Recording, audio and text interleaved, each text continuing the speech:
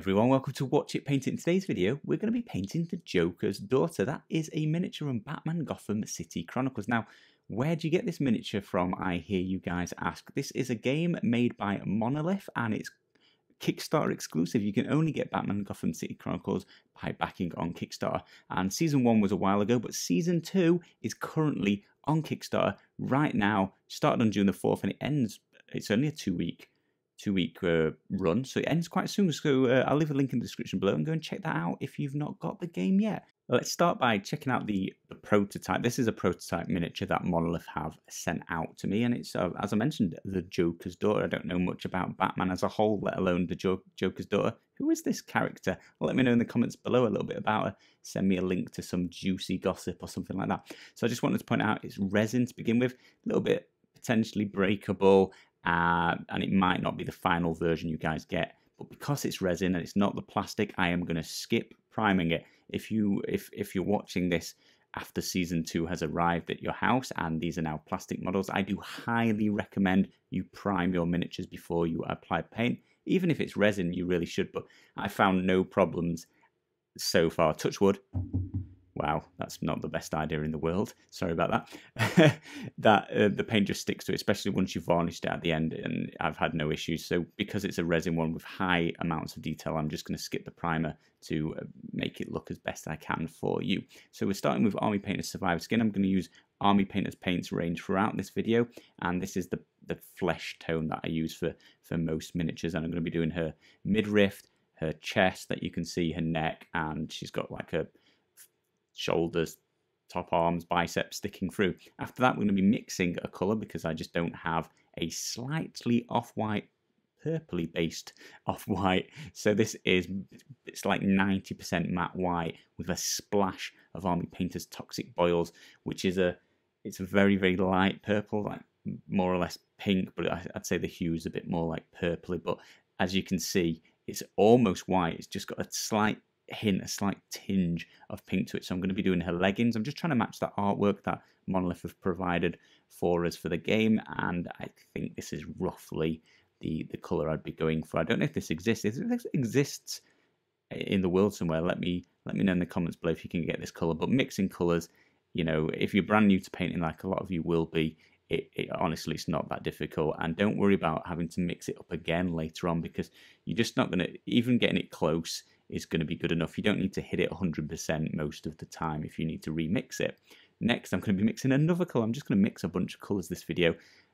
Check out the channel. There are loads of videos which I would recommend if you're brand new to painting, starting with Batman Gotham City Chronicles. A lot of them were the easier models from the set to begin with.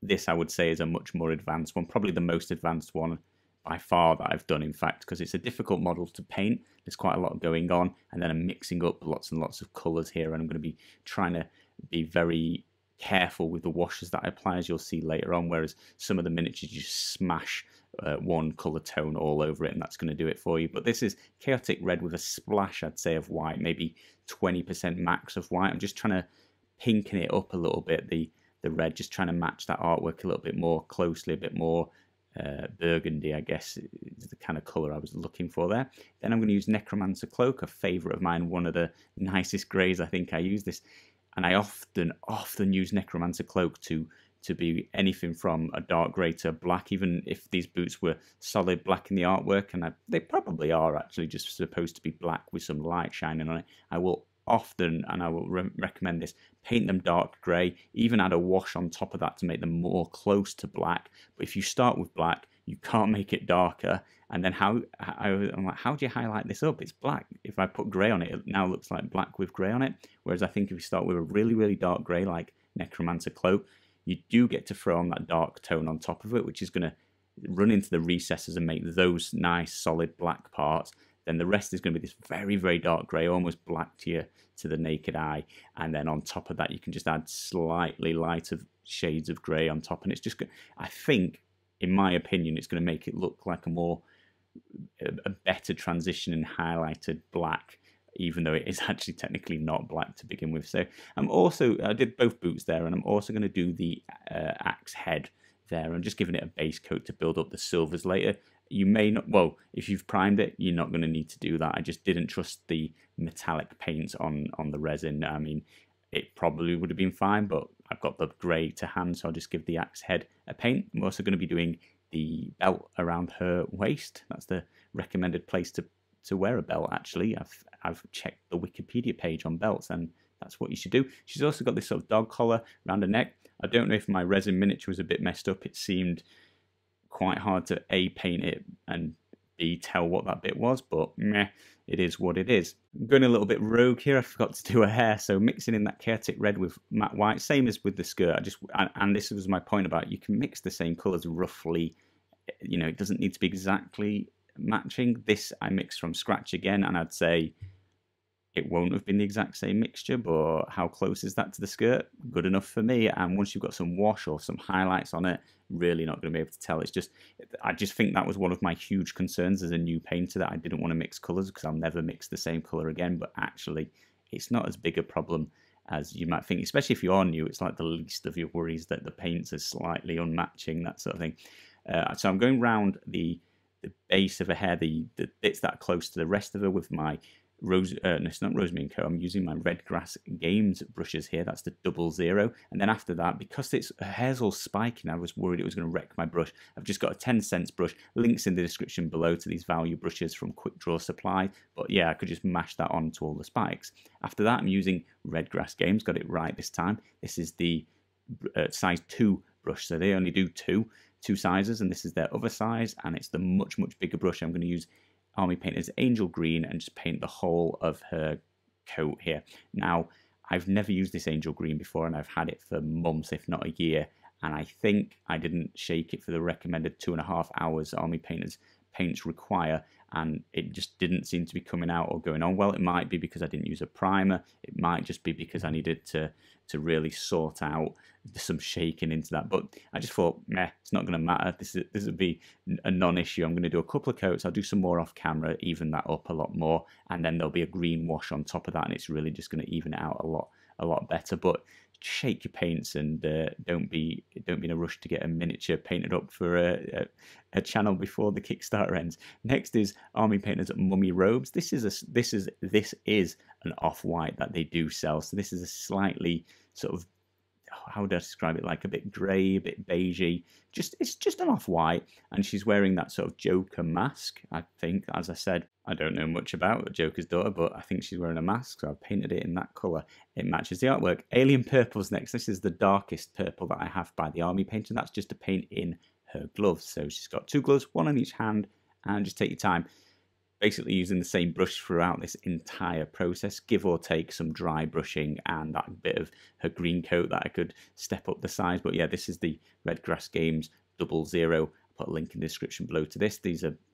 I'm really actually enjoying these 2 paint brushes. They only do 2. Took me a little bit of time to get used to the fact there was only 2, and I do have to switch out to Army Painter's Insane Detail brush later on.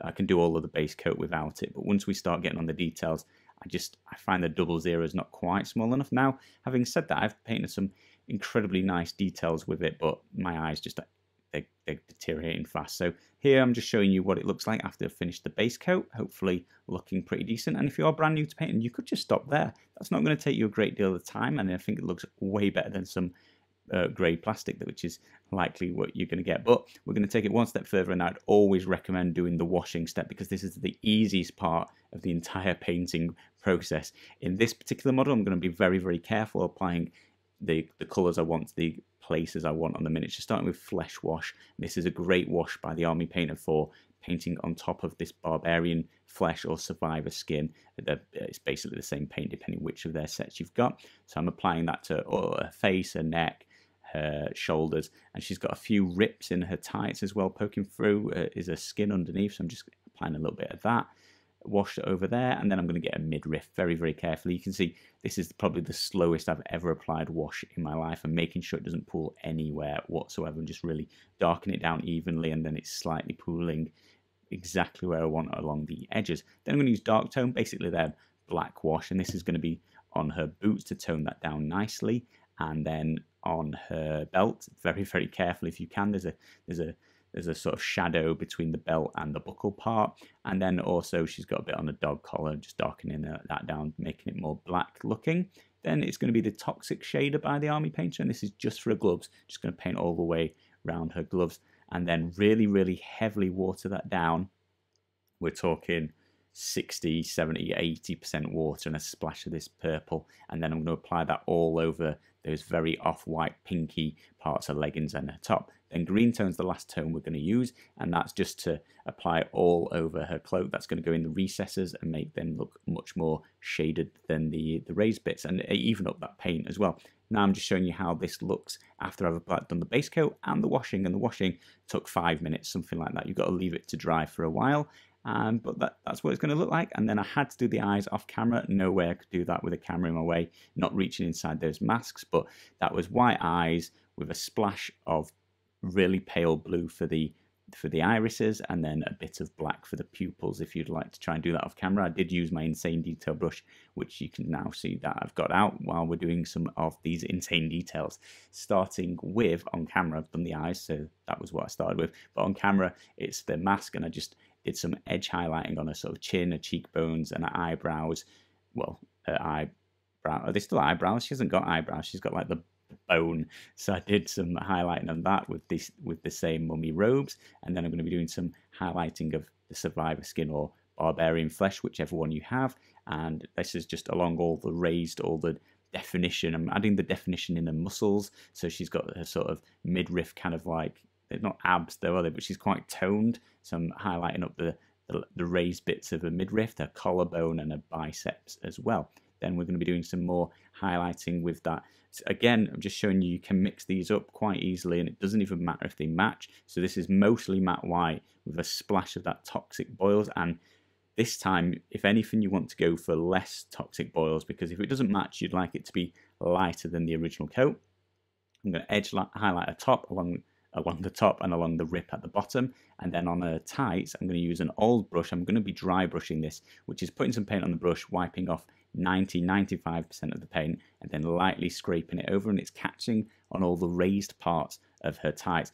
And the reason I'm not using an actual dry brush is just because this model's really, really sort of thin and quite difficult to reach to, so I was just using a normal brush, but the dry brushing technique, and those value brushes that I was using there are quite firm, so that works quite well for dry brushing. Next up, we're going to be highlighting up her skirt and her hair. So this time, instead of mixing white and chaotic red, I'm mixing chaotic red and toxic boils. It's a bit more pinky this time, so I'm highlighting the plaids. I think plaids right on her skirt, so I'm highlighting each edge of those and along the bottom as well, and that's it, just an edge highlight on each part of those. And then I'm going to be mixing in more toxic boils, so this has now got an increased amount of the toxic boils. It's much more pinky now, and I'm just going along again. Both of these, in fact all of the highlights I failed to mention, are heavily watered down, so we're talking at least 50% water if not more. So these are going to dry a lot darker than they are and just blend a lot more evenly. And then we're going to be using the same, probably about 50-50 chaotic red and toxic boils at this point for the highlighting of the hair. And we're going to start by basically painting on very lightly the center of each individual spike of her hair. That is going to take some time. She's got a lot of individual spikes, but it's going to make it look really good. We used no wash, remember, on these, on both the skirt and the hair, so we're really working to highlight up the hair and leave that original base coat as the shadow below. So we would sort of want to paint on basically, yeah, each strand. After that, we're going to use neat toxic boils on the hair, and that's just to highlight down the very center of the front strands, because most people will be looking at this, you know, her face when they pick her up to admire your piece of art. And then we're going to get like the top of each spike. So again, kind of just like dry brushing that on there. For the alien purple, for the gloves she's wearing, I'm going to be using alien purple, which is the same as the base. And then after that wash is dried, we're just going to be painting on the raised parts of all the folds, her knuckles, her fingers. She's got some sort of folds on or her veins sticking through on the backs of her hands, so we'll highlight those up. Just bring that back to the base color, and then we'll be doing a little bit of touching up on her top where it said "Daddy's Girl." That is incredibly difficult to paint. You'll see periodically in the video. You can see I'm wearing, even now, just on the bottom of the screen, you can see I've got magnifying glasses on. I didn't need it for all of it, but some of this is just incredibly difficult for me to see. So mixing in some toxic boils with that alien purple. Insane detail brush out. So now we want much thinner strokes, much thinner highlights on just all the same places on the gloves that we've just highlighted. So we did the original alien purple to bring some color back in, and we used a thicker brush so it's spread out a little bit more. But now we want pinpoint accuracy just to paint on those final highlights of this much brighter alien purple toxic boil mix. And I'm just going to edge highlight the top of all of those letters in daddies just to make that look like the lights hit the top of the chest. Necromancer Cloak is going to be a dry brush, and this is for her boots, and I'm going to just try and catch all of it. There's loads of little individual details on both of her boots. She's got, you want to catch like the toe cap, the knee, the heel, not the knee, the heel, the strings, what do you call them, shoelaces, and then some just detail as well that will bring back out. I'm going to use the insane detail brush and just paint in the rim, the opening of her boots as well, get both of those, make it look like the lights catching the top of the boots. With the belt, again, I'm going to have to use the insane detail brush for this bit, and I'm just painting along a top edge highlight and just bringing out the, I don't know what you call it, like the end of the belt that's sticking out from the rest of the belt, so I'm catching that. Then we're going to use Filthy Necromancer. This is a mix that I made myself on the channel, and that is Filthy Suit 50/50 with Necromancer Cloak, and I'm just going to dry brush that on her shoelaces, just make them pop out a little bit more, but also don't mind catching the toe cap a little bit as well. Fur brown is going to be used to, when did I paint the axe handle? That was a dirt splatter there. I feel like I've missed that bit out. The axe handle was dirt splatter. We're going to edge highlight, I use no wash on it. We're going to edge highlight with fur brown just along the two edges that the light would be hitting. Next, we've got Angel Green out. Again, I'm not going to do too much with the coat in terms of highlighting. I would recommend maybe doing another highlight after this. I'm just going to paint back in some of the base colours. Because it was so sort of thin and didn't apply quite how I wanted, it's kind of actually highlighted it in a way that I quite like. Like you can see it's much lighter on the bottom there. It's like done a lot of the work for me. So now I'm just painting in all of the raised parts of each fold and just bringing back in some of that base colour where the washes darkened it down a little bit more than I want. But you, by all means, add a splash of white to that afterwards, or a lighter green, and you'll be able to get a much higher contrasting finish on that coat, especially if you're going for sort of tabletop play and you want to pop some of those details back out more than I have. And then I'm going to be using Toxic Boils and Alien Purple, again the same as I did at that final highlight for the gloves, and I'm just going to be painting in the sort of piping that she's got on her coat, sort of edge highlighting all the way around her coat or a cloak or whatever you'd call this. And just in the artwork, I could see her coat was green and it had this splash, this line of purple all around. So I'm really just using the edge of my 00 brush here and just scraping it along the edge of her coat, and that's allowing the paint to just sit on the very edge of that. I'm going to use Army Painter's Gunmetal, the only metallics that I'm going to be using, just these two silvers coming up. So I'm giving it a base coat of this really dark silver that I have. That's going to apply nicely on top of the Necromancer Cloak. So that's all over the axe handle. Then I'm going to use Army Painter's Shining Silver just to paint on the sharp bit of the blade and the point on the back. And don't forget to catch the front of the blade. I'm also going to use this Shining Silver for the buckle on her belt. And then her mask's got these two silver bits on. I don't know what they're supposed to be. They're kind of like staples. I'm not quite sure. But that's it. I did that. And then I also, on a mask, she had these strings kind of holding it onto her face, which I did very carefully in Necromancer Cloak. And that's it, guys. This is the Joker's Daughter completely finished. I think it's one of the best pieces of work I've ever done, actually. I spent a long time on this, which I'm normally going for the fastest possible. So hopefully you guys enjoyed that. Do let me know in the comments below what you think. That's an asphalt-y looking base I've done, and I'll put up a video showing you how I did that. I'll leave a link in the end of the video probably to that and in the description below. So thank you all ever so much for watching. Let me just take a moment to remind you, Batman Gotham City Chronicles Season 2 is currently on Kickstarter. You can get Season 1 or Season 2 and get painting. There'll be plenty more videos on the channel. Please do hit subscribe, check out Patreon and all the usual stuff. Thank you all ever so much for watching. See you again soon.